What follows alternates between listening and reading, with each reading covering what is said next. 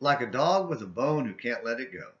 I can't let go of Obadiah 15 through 21, which discusses the day of the Lord and his kingdom. Verse 15 in Obadiah, it's only one chapter, says, "For the day of the Lord draws near." And verse 21 ends the book with, "And the kingdom will be the Lord's." By the way, Lord in both verses is Jehovah in the Hebrew language. Most today claim it refers to a future earthly kingdom with Jesus reigning on a literal physical throne on earth in Jerusalem.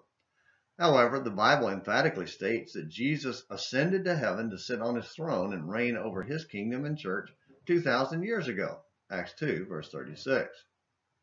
Add to that our continued confusion about who rules in the Lord's church, Jesus or some man or group of men, and we have a lot of misinformation to work through to get to the truth about the Lord's church and kingdom.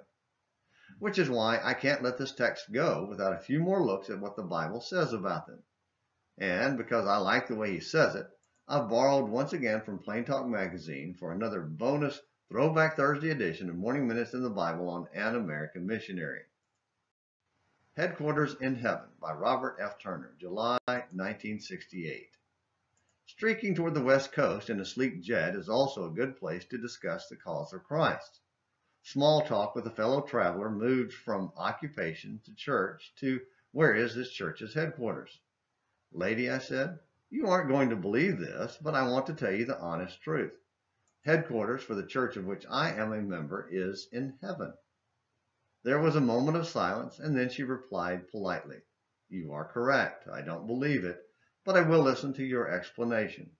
What more could anyone ask? God, God, God, God. Apostles, judges, kings, Christ, not bishops or church. People, people, people, people. Take your time to study this.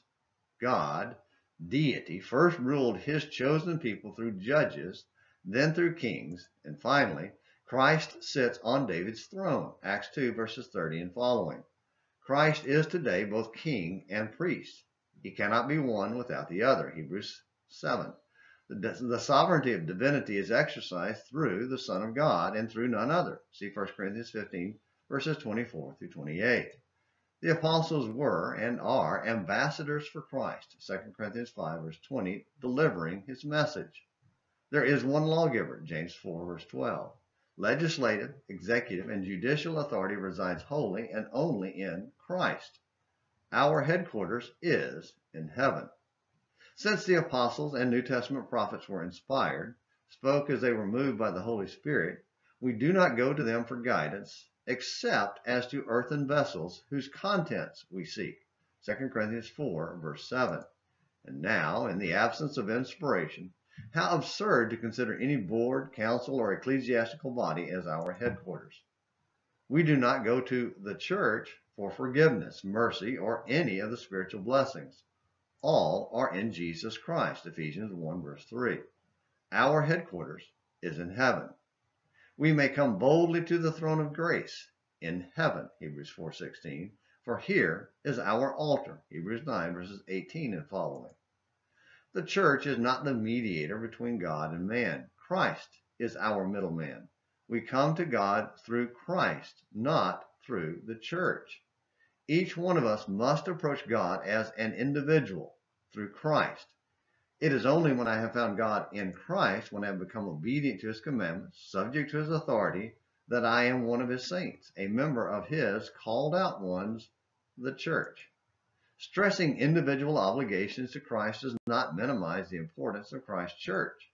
It doesn't erase the local church as God's people operating collectively. It just puts the church in its proper place. God's people, the church, must depend upon Christ, his word, not on people.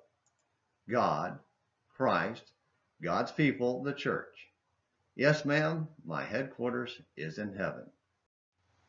What about you today, all these decades later? Where are your headquarters? To whom do you turn for authority? Christ or some group of men?